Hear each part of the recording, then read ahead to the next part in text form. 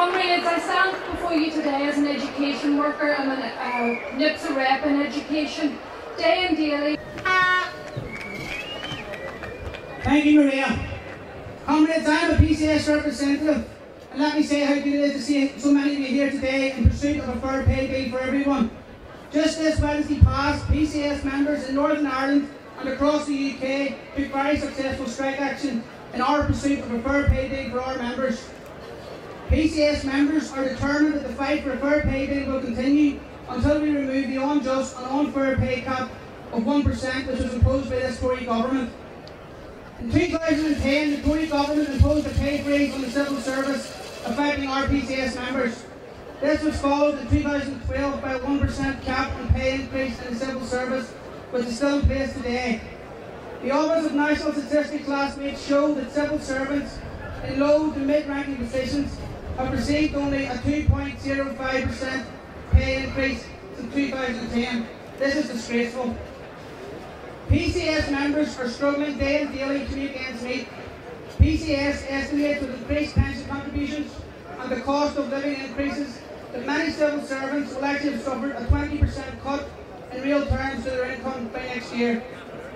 PCS would demand that the public support us in a campaign to close the tax gap. We need investment in HM revenue and customs to tackle the tax avoiders and the tax avoidance, and those staff deserve to be paid a proper wage. In response to our strike action this week, Jeremy Haywood, the head of the civil service, blogged that we all have difficult decisions to make on pay. This man earns £200,000 per year, whilst many of our members earn less than £20,000 per year. Jeremy, it is very easy to talk about decisions when you're earning £200,000. Jeremy probably has to decide where his next holiday might be, while our members are deciding which necessity they have to cut back on, or which necessity they can do without.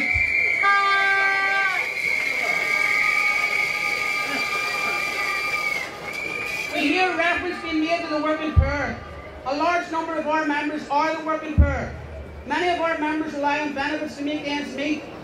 Many of our members receive child tax credit and working tax credits due to their low income, and they rely on these very benefits to feed their children or heat their homes. We in PCS are not seeking anything unreasonable. All we are asking for on behalf of our hard-working members is a fair pay deal, and this is something everyone is entitled to. I know we are here today to talk about pay. However, I think it would be amiss of me not to mention our PCS comrades in Geraghty and HM Revenue and Customs who were informed on Thursday that their office will close next year and that 90 staff will probably lose their jobs. I would like this opportunity to send a message of solidarity to all those PCS members in Geraghty. Comrades, keep fighting, and we in PCS and the wider trade union, we will fight with you! We will fight their austerity agenda, and we will say no to this office closure and to all office closures in the civil service. Comrades, we need to send out a very clear signal today from this rally to the Tories in Westminster and to the politicians in Stormont who are making the Tory cuts. This is only the start of our campaign for fair pay. We need to leave here together, united, organised and campaigning for fair pay. If that does not succeed, we must consider joint industrial strike action. Thank you, comrades.